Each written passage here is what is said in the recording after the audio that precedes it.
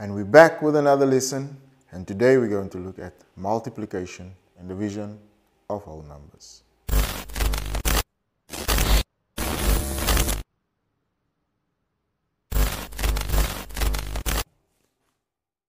We're going to jump straight into this lesson, and as per usual, I'm going to set out the rules, I'll show you the method, and then I'll do a couple of examples. After that, you should be sorted.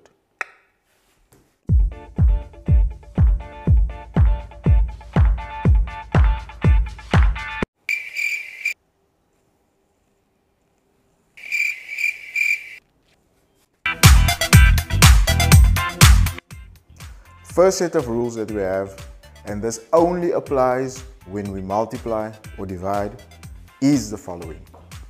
When we have a positive and a positive, multiply or divide, then we get a positive. When our first number has a positive, our second number has a negative, and we multiply or divide, the outcome of the sign will be a negative. When we have a negative, we multiply and divide by a negative, our outcome will be a positive. And this only applies when we multiply or divide. We mustn't get confused when it comes to adding and subtracting. It's a whole different set of rules.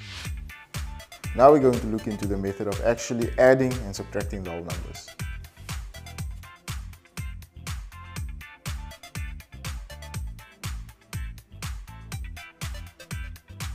We're only going to do two things here.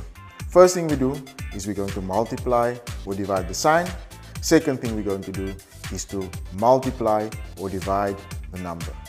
So two things and then we're done. Let's look at the following example.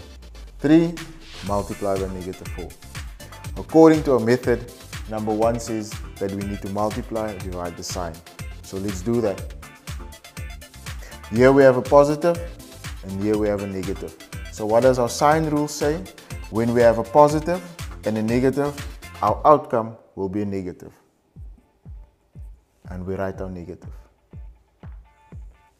Second step is to multiply or divide the numbers. We multiply in this case. So I multiply 3 with 4 and that will be equal to 12. Let's do another example. In this case we have negative 3 multiplied by negative 4. Step number 1, multiply the sign. In this case we have a negative and a negative. Let's look at our sign rules. Here it says a negative, multiply with a negative is a positive. We have a positive. Step number 2, multiply, divide the number. So we multiply 3 times 4. And in this case, it's going to be positive 12. Just check the difference. Let's have one more example. 5 multiplied by negative 4.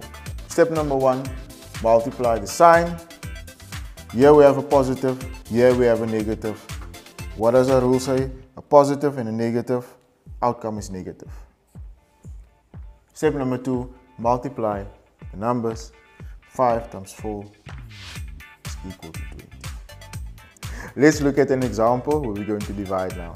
So we have 25 divided by negative 5 or minus 5. Same rules apply. We look at our signs, positive and a negative, and we look at our sign rules. We have a positive and a negative, and the outcome is going to be negative. After that, we divide the numbers. 25 divided by 5 is equal to 5. One final example. Minus 30 divided by 10. We're first going to look at the sign. Here's our sign rules. A negative, and here's a positive in front of this 10. What does a negative and a positive give me? It gives me a negative. Step number 2, divide the numbers. 30 divided by 10 is equal to 3. And that's our answer, negative 3. So that's how we do it. We first need to look at our sign rules, and then we just apply these 2 simple steps. I'm out.